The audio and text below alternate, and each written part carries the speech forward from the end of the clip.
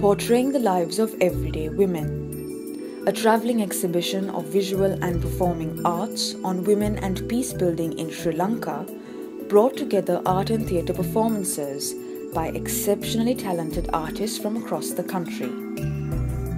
The exhibition, Searching for an Elusive Peace, Women in Times of Transition, took on a unique approach to highlight significant social issues faced by women in the post-war context.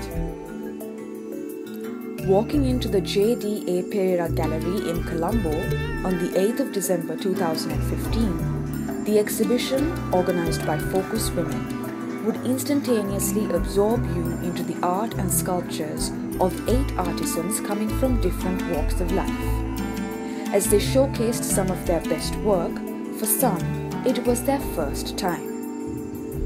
Curated by Sanjeeva Kumara, a surreal and fantasy artist from Sri Lanka, this portion of the exhibition radiated a vibrant composure to the room.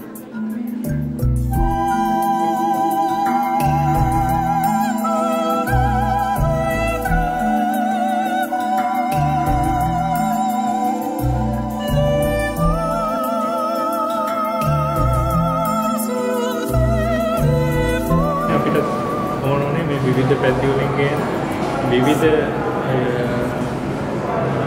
තේමාවන් තියෙන තමන්ගේම ඊළඟට personal experience තමයි. හුඟක් අයගේ තමන්ගේම personal experience. ඉතින් අපි බලෙන් කියනකට වඩා තීම් එක යාළුවගේ ඇතුළෙන්ම තිබුණා.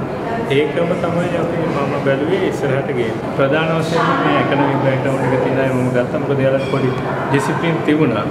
සබ්ජෙක්ට් එක ගැන ඉතින් ඒක එතකොට පොඩි ප්‍රොෆෙෂනල් ගතිය තියෙන නිසා සංස්කෘතික දේවල් වලින් අපේ ඉෂුස් හුඟක් කතා කරන්න පුළුවන්. අපි ඒක කරන්නේ. ඒක ලොකු දෙයක්. இந்த பெயிண்டிங்ஸ் எல்லாம் ஒரு பெண்ணோட நிறைவேற முடியாத நிறைவேறாத ஆசையை நினைச்சு ஒரு பெண்ணை தவிக்கிற அந்த ஆர்வத்தை அந்த படைப்புகளோட நான் கொண்டு வர விரும்புகிறேன். இந்த ஓவியங்கள் அனைத்தும் நிறைவேறாத ஒரு பெண் நிறைவேறாத ஆசையுடைய ஒரு பெண் தனது ஆசைகளை நினைத்து எண்ணுறதா இந்த ஓவியங்கள் காணப்படும். இப்படியான பெயிண்டிங்ஸில் நான் இதில் கொண்டு வர்றப்ப என்னுடைய மனசில் உள்ள சோகங்களை வெளிப்படுத்துறது மூலம் நிறைய பேருக்கு இது தெரிய வருது. இதிலேருந்து எனக்கு மனசில் இருந்த பாரங்கள் கொஞ்சம் இறக்கி வச்ச மாதிரி இருக்குது. நிறைய பேர் தெரிஞ்சு கொள்றதால என்ன ஆறுதல் கிடைக்குதுன்னு எனக்கு தெரியல. ஆனால் என்னுடைய மனசில் உள்ள பாரங்களை நான் இறக்கி வைக்கிறதா நினைக்கிறேன்.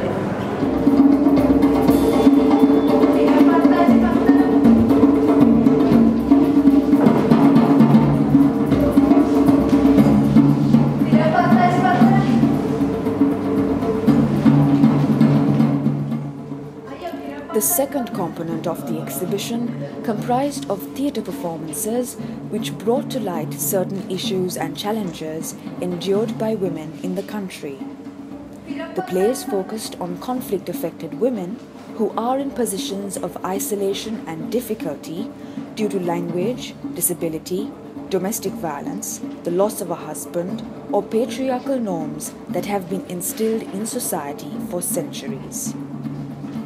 Directed by playwright and actress Kaushalya Fernando, every production was crafted to send out a strong message that led to a lively discussion moderated by editor of Ground Views, Sanjana Hattotua.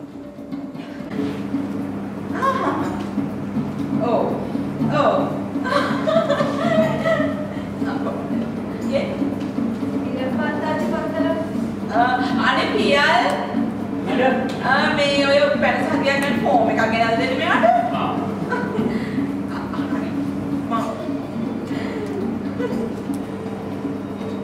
Form දෙන්න තාග.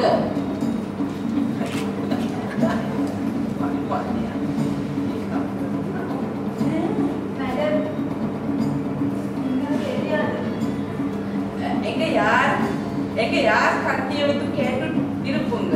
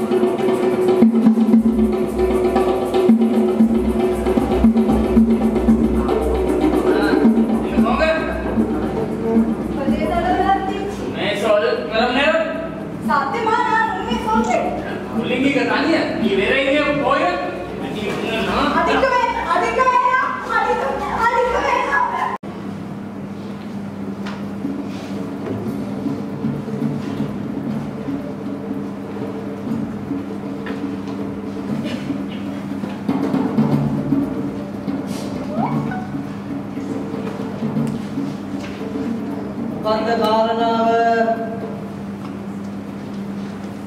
කියන්න ළමයි ලැජ්ජා වෙන්න එපා. අපි ඕන තරම් ප්‍රශ්න අහලා තියෙනවා. මුරේ පාඩි. සිංහලෙන් කියන්න මට තේරෙන්නේ. කන්වර අඩිකාද? මේ මට ඔය කියන එක තේරෙන්නේ. පැමිණිල්ල ලියාගන්න සිංහලෙන් කියන්නකො. කන්වර අඩිකද? මේ වත් එක්ක මේ මට මේ තේරෙන්නේ කියන්නකො මේ මෙයාගේ පැමිණිල්ල මොකද්ද කියන්නේ? කන්වර අඩිකද? මාමස එන්නද කන්වර තිනුමු අඩික කරා. කොහොමද මේක කරන්නේ? කියන්නකො සිංහලෙන් කියන්නකො ලියාගන්න. පිරප්ප සාන්තිතල එක්ක පොයි. ඊටත් වර ප්‍රමාද මාචි. මොකද්ද කරන්නේ? ඔයගොල්ලෝ කියන එක අපිට තේරෙන්නේ නැහැ. අපි කියන එක ඔයගොල්ලන්ට තේරෙන්නේ නැහැ. කාගේද වරද? කියන්න. අඩික වේලා. දැන් මේක මේව කරන්න බෑනේ. එන පොඩ්ඩක් ඉතින් වාඩි වෙලා ඉන්න. සිංහල තේරියා. පොඩ්ඩක් සික් වාඩි වෙලා ඉන්න. Sick.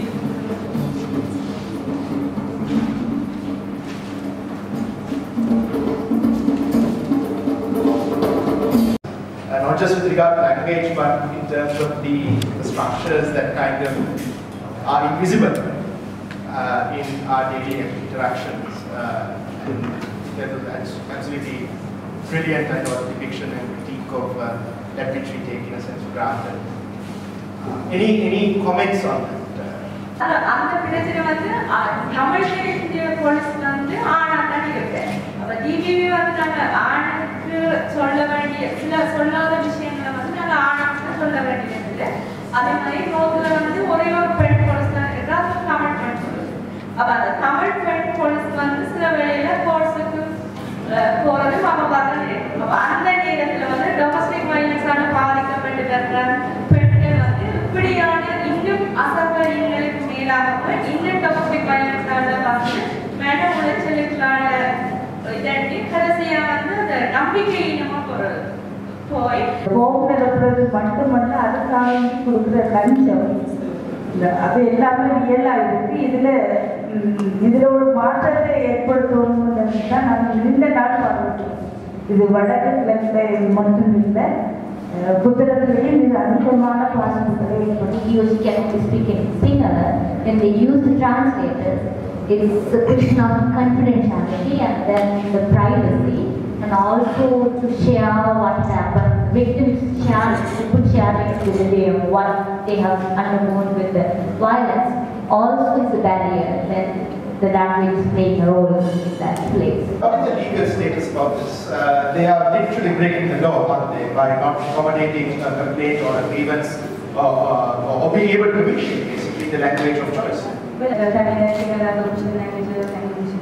yeah. So then it need necessarily be the case that anyone who goes to access any service, I would think government service or they going to the police, you should be able to talk the language of your choice. But I thought that the play was interesting because it wasn't just about language but gender violence, that there are these multiple layers of pressure. And that language was perhaps the dominant overarching theme, but that also stereotypes and perceptions about gender and how that was played through.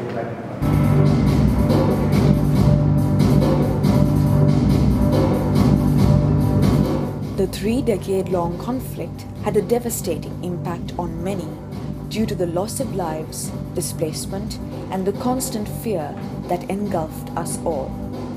However, many of us have ceased to remember those who were at the center of hostilities and how they continue to live their lives now that the war has come to an end. This next play may not do justice, but it does give us an insight into the life after war of a female ex-combatant.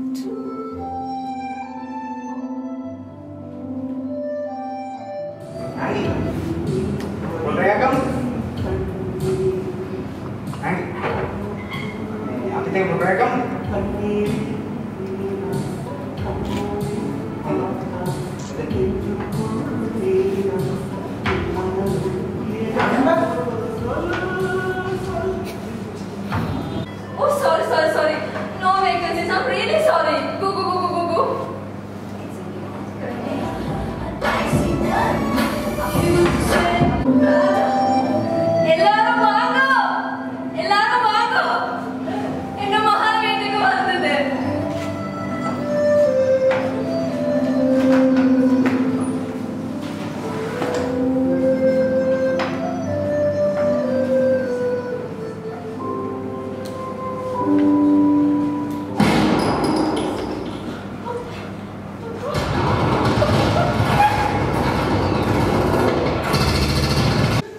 the number of female heads of households have increased over the years, particularly among widows who have had to take on the responsibility of their family.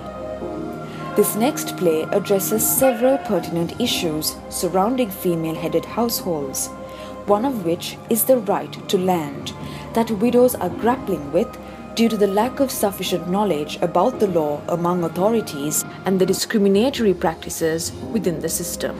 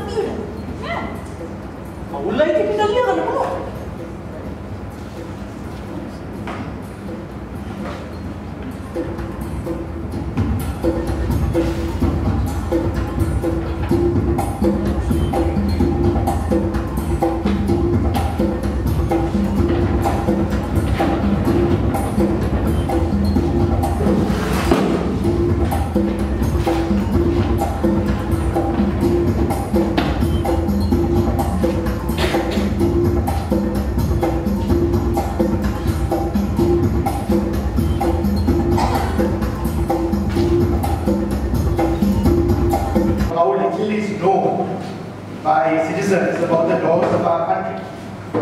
I thought it was a wonderful theatrical device where you keep going around in circles. I mean, that's what happens.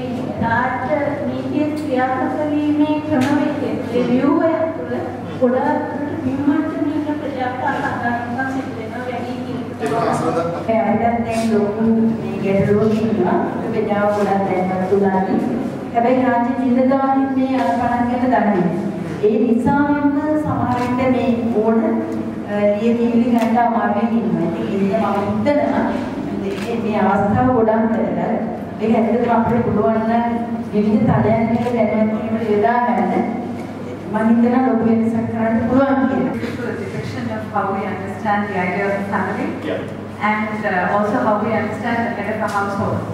And I would say that I mean, every year that I go to the ground center to get something done, he refuses to acknowledge that I'm the head of my household.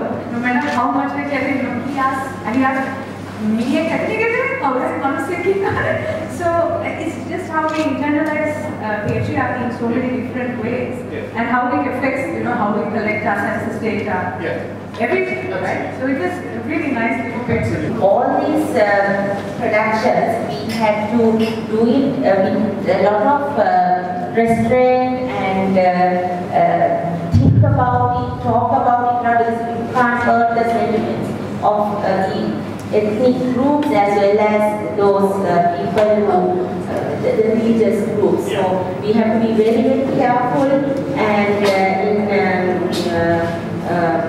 pointing the whole, all the stories. So Shamala, Tina and her group helped us a lot.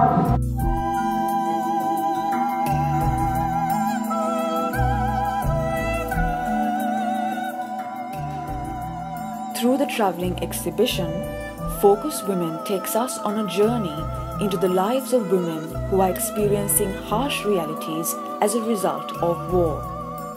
It's rarely brought to our attention that there are many, especially women, who are still affected and seeking redress in ways they know how. Thus, performances such as these gives us a moment to reflect on the lives they lead, to realize that there are brave women among us who are vigorously moving forward despite the constant and unjustifiable setbacks in their lives.